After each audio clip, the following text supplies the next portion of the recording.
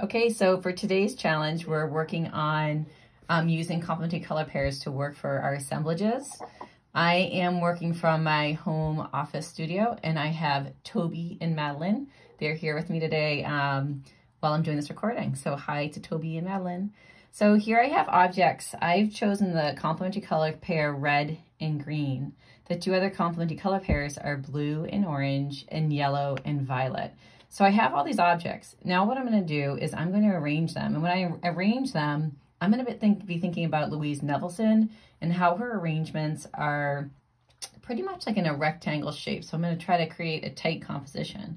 The reason why I chose the colors red and green is because I brought Gumby home. I'm so excited to have Gumby home.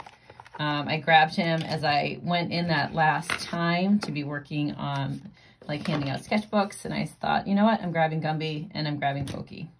So Gumby one, Gumby is going to be the one today. I like working with layering too. You're going to see me layering objects.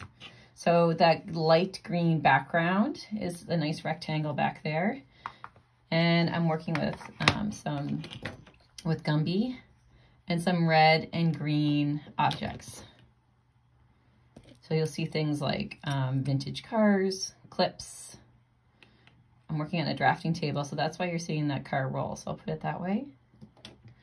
I also have an airplane. So these are all just like interesting objects that I have that I want to try out. So this is a handheld pencil sharpener.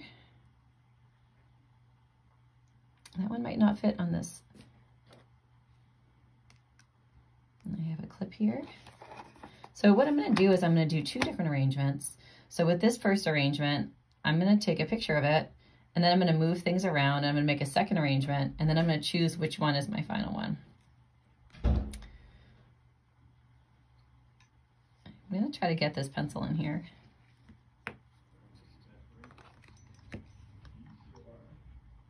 Okay. All right, so this is assemblage number 1 with complementary color pair.